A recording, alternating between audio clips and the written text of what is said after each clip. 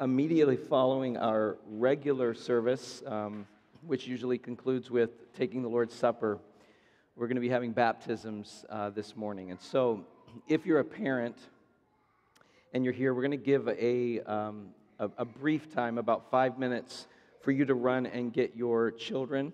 Please do that, because we do want the teachers to be able to come in and participate and see the testimonies and celebrate with those who are being baptized.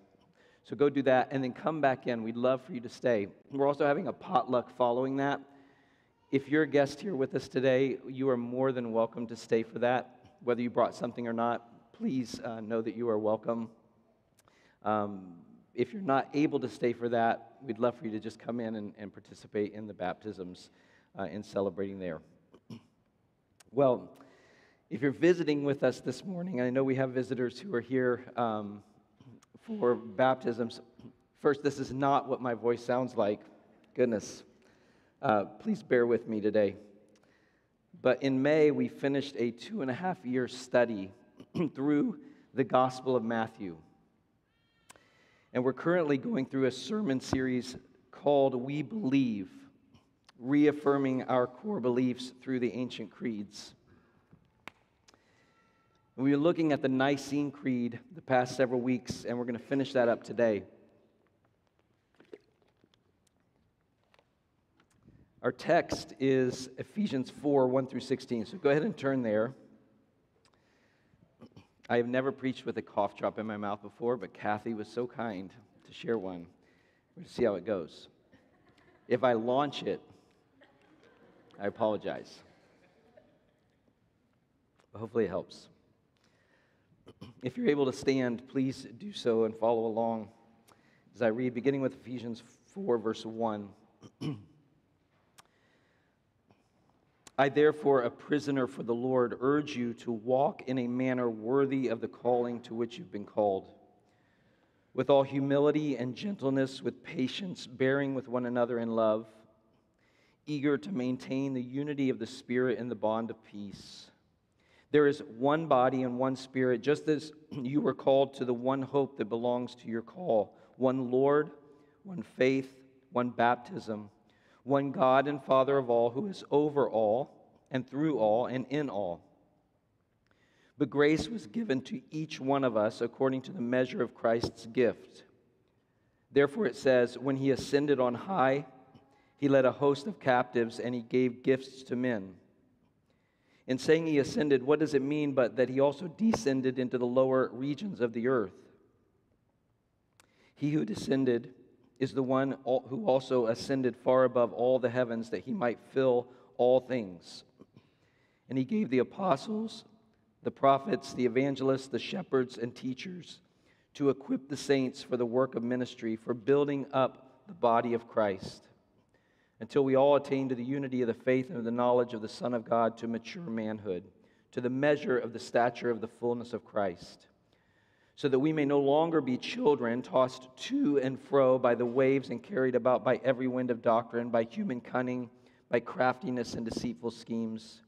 Rather, speaking the truth in love, we're to grow up in every way into Him who is the head, into Christ, from whom the whole body, joined and held together by every joint with which it is equipped, when each part is working properly, makes the body grow so that it builds itself up in love. Let's pray. Father, thank you for your word. Just confess here, your word is truth. And as much as I want to assist in understanding what your word says, Lord, it is your word that is truth. Father, you are all-powerful. I pray, Lord, that you would help this morning, that you would help the message of this text and what we're looking at to come through. In spite of my voice, whether you strengthen it or you don't strengthen it, Lord, I pray that you would be glorified and that our hearts and our attention would be bent towards you and your word. We pray in Christ's name. Amen. Go ahead and have a seat. Well, we've come to the part in the Nicene Creed that some of you have been a little bit anxious about.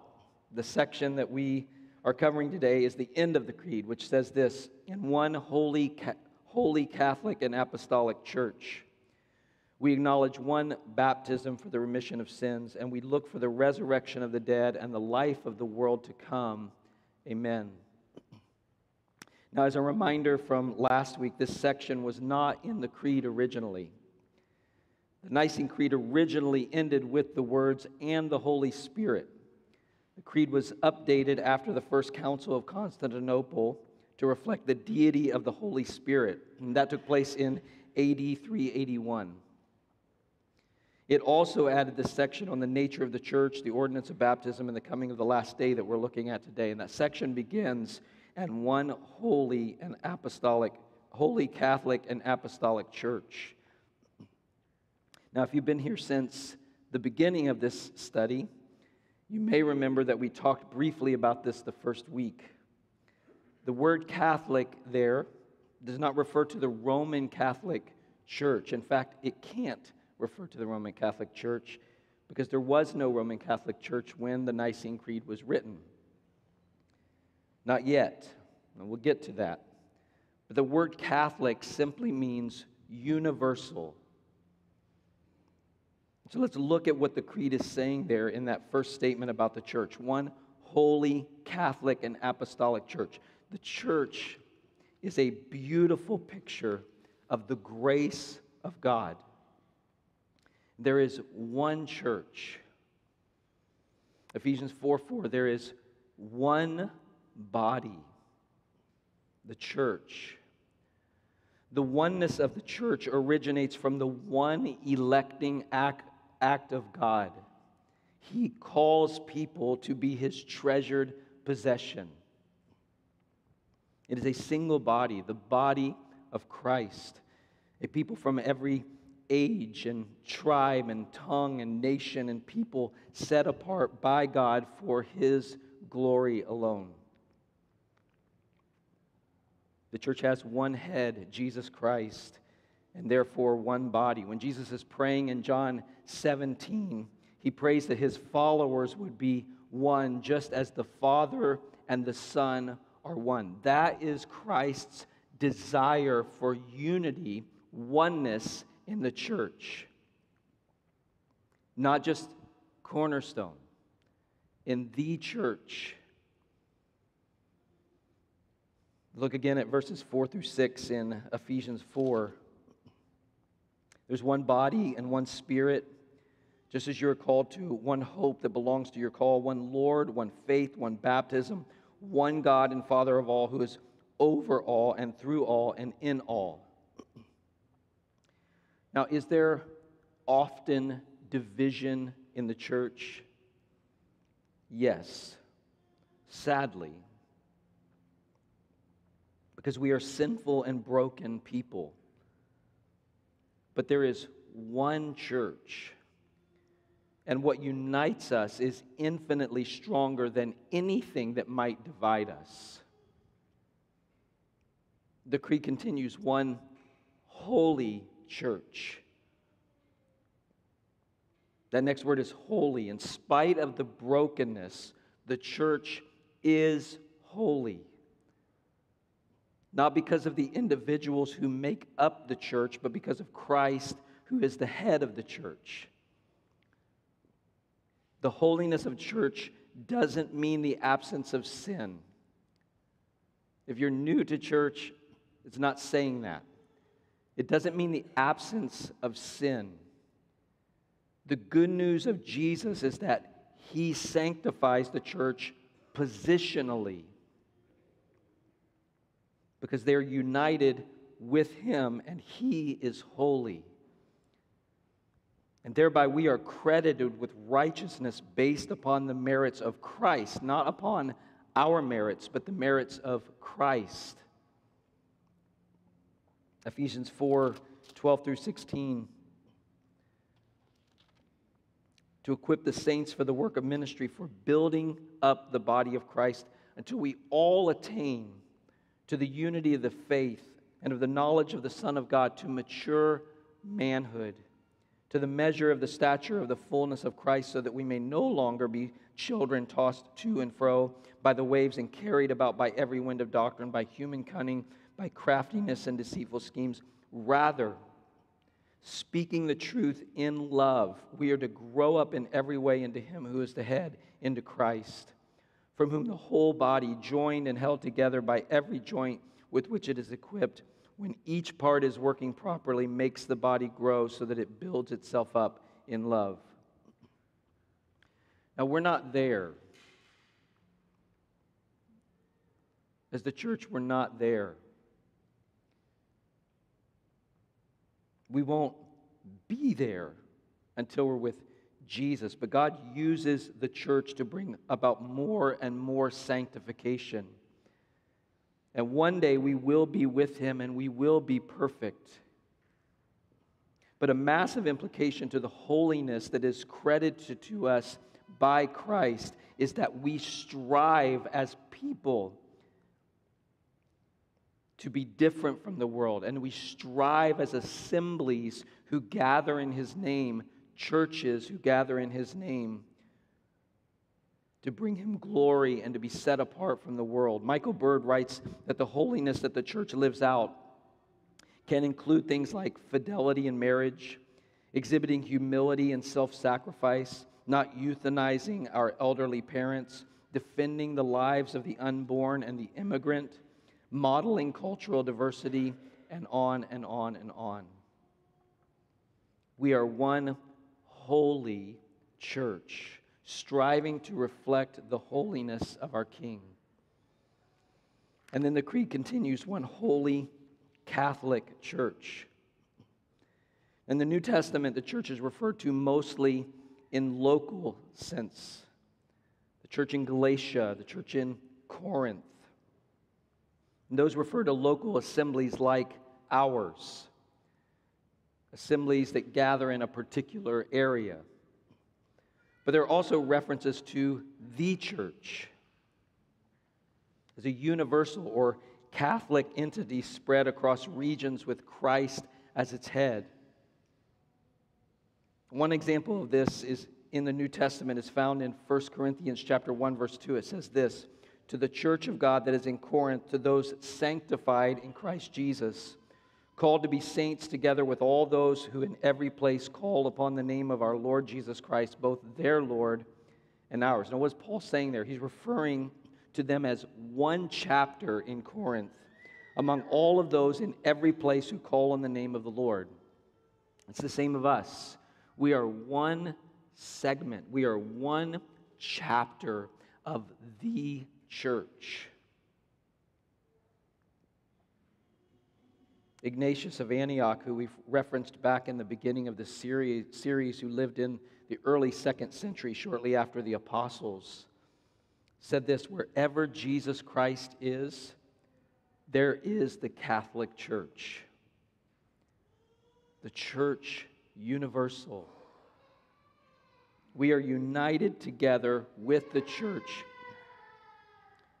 believers from nations and denominations around the world." Now, I want to pause for a moment and let's just talk for a moment. When does this distinction come about? If the word Catholic here means universal and doesn't refer to the Roman Catholic Church, what happens? We're going to do a little bit of history, okay? I'm going to give Josh Manor a moment to stretch his fingers and get his pencil ready, okay? Because he writes like crazy during this part. So, you good? All set? Okay, good. So as we've talked about already, the basic timeline of the Nicene Creed as we have it here is this. In 325, the Council of Nicaea originally gathers and forms the original Nicene Creed. And then in 381, the Council of Constantinople gathers, and there's a more elaborate form of the creed. It's what's added after the Holy Spirit. And then 589, the Western inclusion of the Filioque Clause, which is just those words, "and the Son," that we talked about last week. Now, I want you to think about something, okay? I'm a pretty nostalgic person, and my kid is nodding over here. By pretty, I mean like over the top, all of the time, a lot. Don't play certain songs, or I will crumble into a nostalgic mess. That kind of pretty nostalgic, okay? But I want you to imagine something for a minute, okay? Imagine the amount of time between the Civil War and World War I, okay? Just think about all of that time between the Civil War and World War I. I get to see all your face expressions, those who can't stand history and those who love history right now, okay? I know all of you right now. That's fine. Now, if you're anything like me, okay, I love history, but I am ignorant of so much of it. I'm now trying to catch up on a lot of it, okay? So if you're anything like me, I'm going to blow your mind, all right?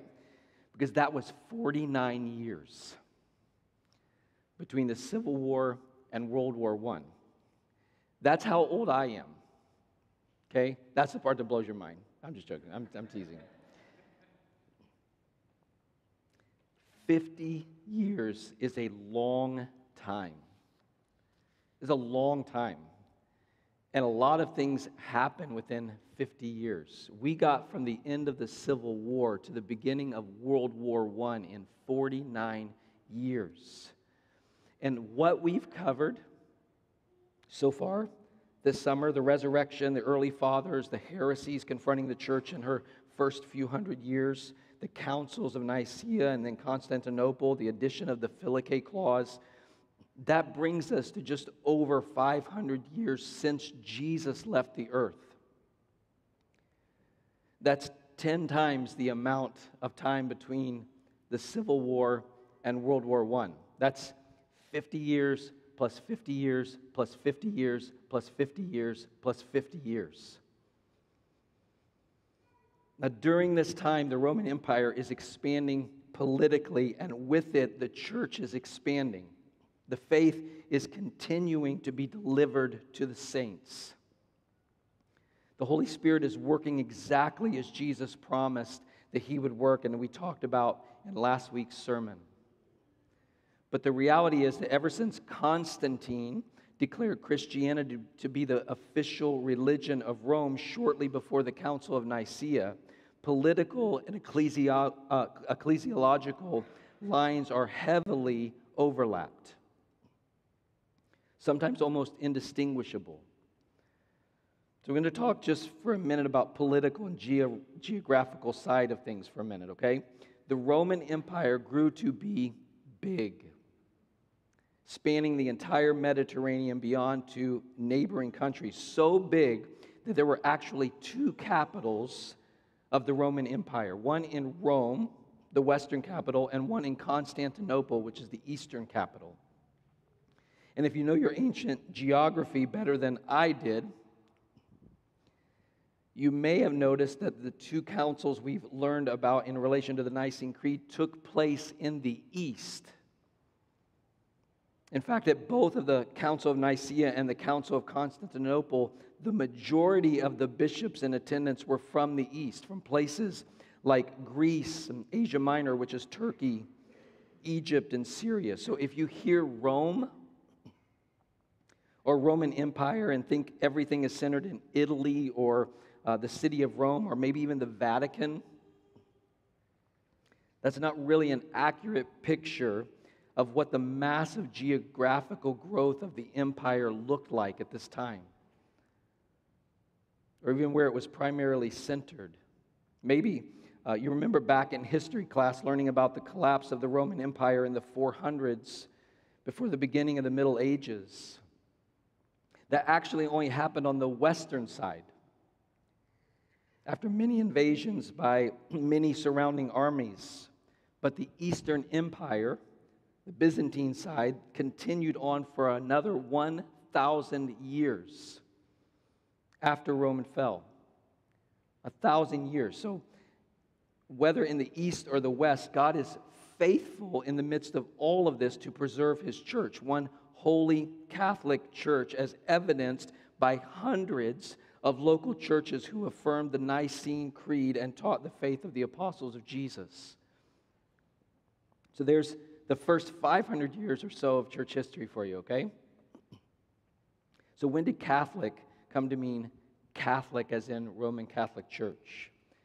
We started to talk about this a little bit last week when we talked about that tiny little clause, the Filioque clause, and the Son that was added to the Nicene Creed. That addition happened at a smaller regional council in the western side of the empire in Spain in 589. But it took time for it to catch on,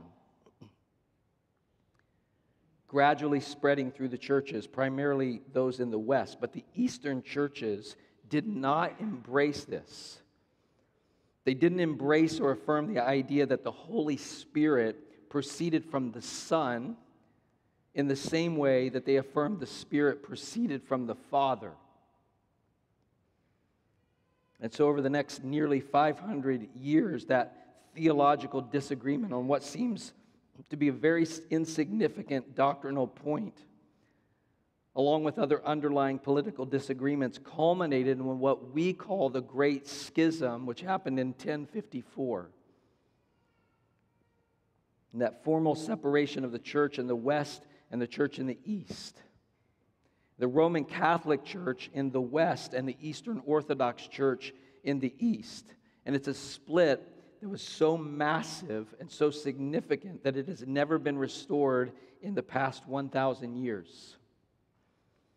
And honestly, if we were to walk into a Byzantine church in, say, Istanbul, Turkey, or for that matter, the Eastern Orthodox Church in Columbus, there would be a lot that would feel very, very unfamiliar, probably uncomfortable for us.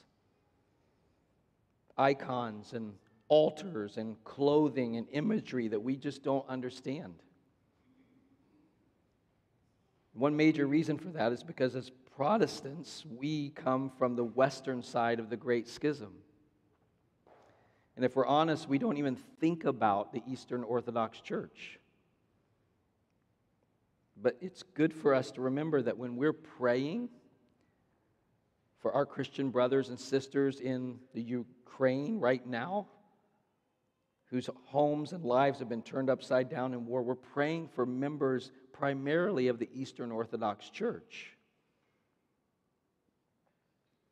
So what happened to the church in the West after the Great Schism almost 1,000 years ago? The Roman Catholic Church continued in Western Europe, with multiple popes leading the church for another 500 years before various theologians began challenging some of the teachings and traditions that had developed in the Roman Catholic Church over the centuries. Traditions like requiring payment in exchange for being formally forgiven of their sins. Traditions that had no grounds in the Bible,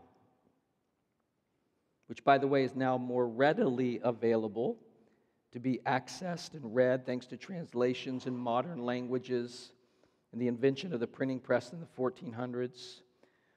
But probably the most famous of those theologians who challenged the Roman Catholic Church was a German Catholic monk named Martin Luther, who with his 95 Theses nailed to the door of the Catholic Church in Wittenberg, Germany in 1517, triggered the beginning of what we call the Protestant Reformation. 505 years ago this year. That's how long Protestants have been around. A branch from the Catholic side of the church, which 1,000 years before had split with the Eastern Orthodox Church 700 years after gathering a council of bishops in Turkey to affirm Christian orthodoxy in the Nicene Creed that we are finishing up today. I want to close that historical portion by saying this again, what I said at the very beginning of the series. Why is this important? Why are we spending time this morning talking about history? Because church history is our history. And one of the reasons we're going through this series is because, frankly, we have ostracized ourselves from the world of Christianity. We don't see ourselves so often as a part of the church that God really is choosing from every tribe and tongue and nation and people and age and group and on and on and on. And that the church is a beautiful, beautiful thing. Church history is our history. One holy, Catholic, and apostolic church. Now, what does that word apostolic mean? That's an easier one to answer than Catholic. We hold to the true and authentic teaching of the apostles about the gospel. Or as Jude writes in Jude verse 3, the faith that was once for all delivered to the saints. That ought to give us confidence that these church fathers who authored and affirmed the Nicene Creed were deeply committed to the authentic teaching of our Lord as passed on by his apostles. So when it came to affirming the legitimacy of the letters and the books that make up the New Testament canon, the church fathers were equally committed to apostolic authority in the Scriptures. And so all of the letters and gospels in our New Testament were written either by an apostle or by someone who carried the weight of an apostle's authority because they ministered closely with or represented on behalf of an apostle of Jesus. We believe in one holy, Catholic, and apostolic church. And then it continues, we acknowledge one baptism for the remission of sins. Now, Ephesians 4:5 affirms this. One Lord, one faith, one baptism. Now, this in the creed is orthodoxy. This is right belief. But what that looks like will vary in different assemblies of believers. What one baptism looks like will look differently. There are denominations and local church bodies like ours who practice baptism by immersion for those who have professed faith in Jesus. It's referred to as credo baptism. Credo like creed, meaning I believe. So baptism in response to belief. We at Cornerstone believe that baptism is an act of obedience that is done when someone is saved. We practice baptism by immersion as a picture of Christ's accomplished work in the believer's heart. And so today we're going to celebrate, as some say, I believe, through the water of baptism. There are also some denominations and local church bodies who practice what is called paedo-baptism or infant baptism. I want to talk about this for a moment. We don't practice that. We don't believe that that is what the Bible commands us to do. However, the Nicene Creed is orthodoxy, and it doesn't specify the means or method of baptism. And our brothers and sisters who do practice infant baptism often do so with a biblical framework. Look quickly, just a few pages later in your Bible at Colossians 2, just two verses 11 and 12. Colossians 2, verses 11 and 12. In him also you were circumcised with a circumcision made without hands, by putting off the body of the flesh by the circumcision of Christ, having been buried with him in baptism, in which you were also raised with him through faith in the powerful working of God who raised him from the dead. So they read this and they see it as saying that baptism has taken the place of circumcision for the church, where Paul says, by the circumcision of Christ, having been buried with him in baptism. That's how they see that. And so, why was circumcision performed? Well, it was performed in the Old Testament to set apart a person as a covenant member of God's people, right? And when was circumcision performed? The 8th day of life. In other words, on an infant. And so they see baptism as a symbol setting apart a person as a covenant member of God's people. Now, let me say here, I totally see where they're coming from biblically. I don't agree with them, but I absolutely see where they're coming from. That's just one of the reasons, by the way. And I'm sharing the details of that with you because so often we will divide, not just denominationally, we will divide emotionally and relationally from people who disagree about things like this. And yet they're brothers and sisters who have a biblical framework for why they're doing what they're doing.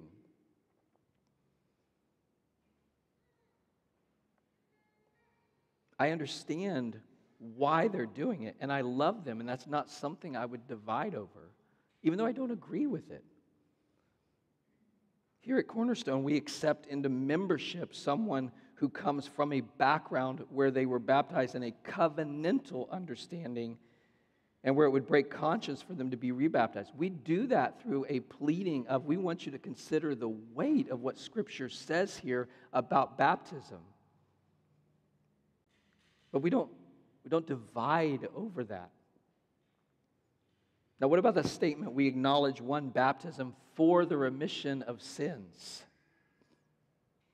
It says in Acts 2:38, and Peter said to them, repent and be baptized, every one of you, in the name of Jesus Christ for the forgiveness of your sins, and you will receive the gift of the Holy Spirit. Now, this is important.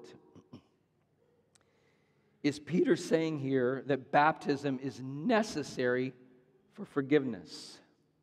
In other words, we're way, way more looking forward to what's going to happen later on after the service because we know what Peter says here is once these people are baptized, they're finally going to be saved. Is that what Peter's saying? It seems like it here in Acts 2, but let's look at his words later in 1 Peter chapter 3, beginning with verse 18. For Christ also suffered once for sins, the righteous for the unrighteous, that he might bring us to God, being put to death in the flesh, but made alive in the Spirit, in which he went and proclaimed the spirits in prison, because they formerly did not obey when God's patience waited in the days of Noah while the ark was being prepared, in which a few, that is 8 persons, were brought safely through water. Baptism, which corresponds to this, now saves you, not as a removal of dirt from the body, but as an appeal to God for a good conscience through the resurrection of Jesus Christ, who has gone into heaven and is at the right hand of God with angels, authorities, and powers having been subjected to him. Now, what's Peter saying there? He's making a comparison. He's making a comparison between baptism and the ark, Noah's ark. The question is, did the ark save Noah? The answer to that is no. We know the whole story. The ark doesn't save Noah.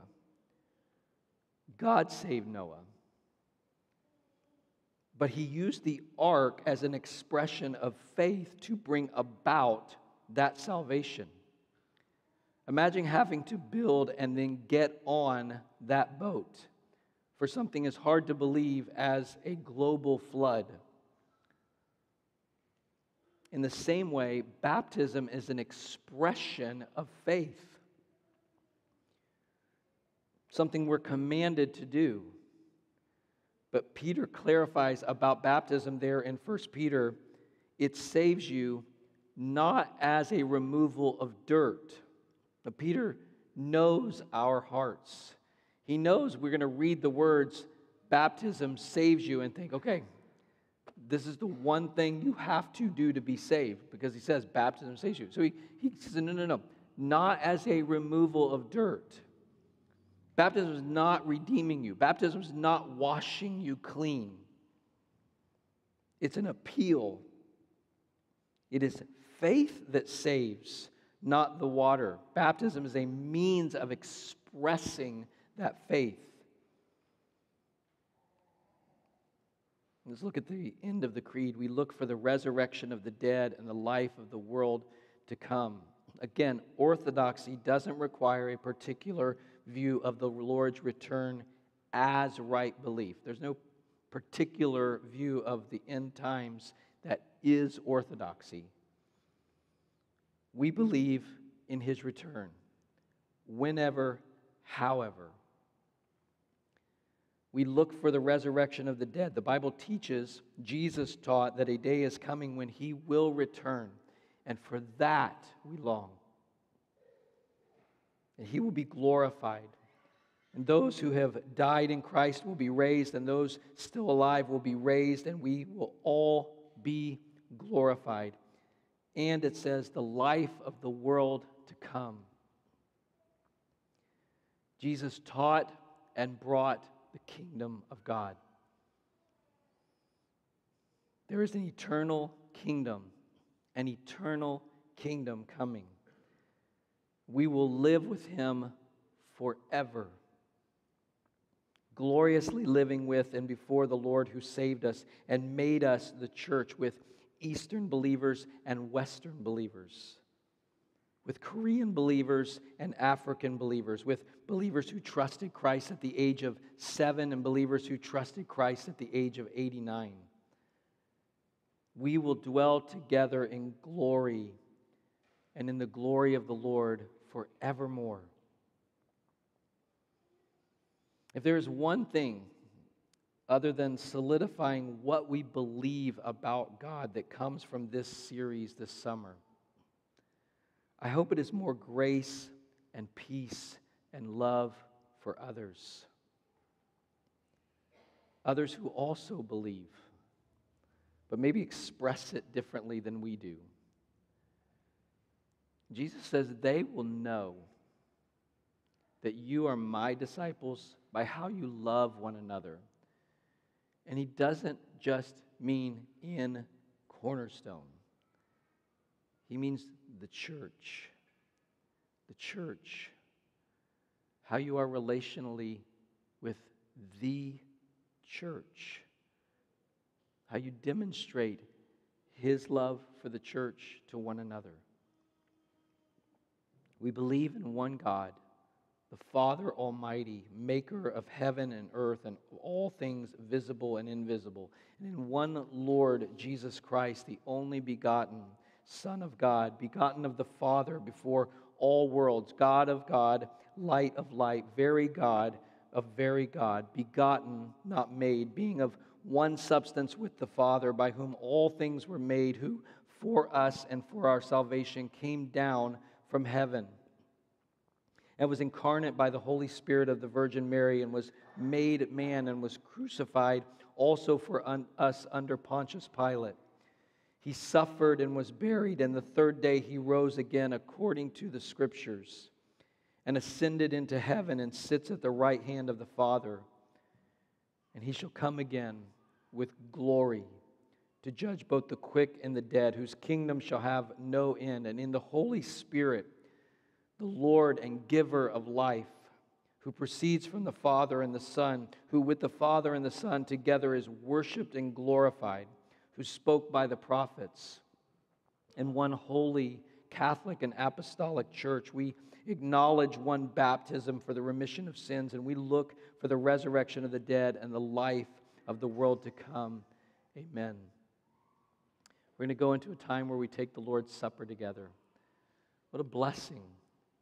If you would consider that it's not just the body of Christ here at Cornerstone in Westerville, Ohio, but believers around the world who will partake of the bread today, who will partake of the cup today, all of whom remembering Christ, you died to make us one. You died, you gave your life that we could be forgiven of our sins. Your blood was poured out to redeem us. We unite with the church around the globe to bring glory and honor to Jesus Christ as we proclaim, as Paul said, the Lord's death until he comes. Let's pray. Father, thank you for your goodness and your grace. You're so good to us, Lord. We're unworthy. We are unworthy of you, unworthy of your grace. You're so kind. We pray that you'd help us as we partake together as this local body in the bread and the cup. I pray for those who are here who know you, Lord, who have a relationship with you, that you would work in their hearts, draw them to yourself and to one another. I pray for those who don't yet know you, Lord, that in this time as the body comes and receives a piece of bread and a cup, Lord, I pray that they would consider you, that today would be the day they partake of you, not just symbols of you that remind us of you, but of you, Lord, the one who came and gave his life for saving us. And pray that you be glorified in it, Lord. In Christ's name, amen.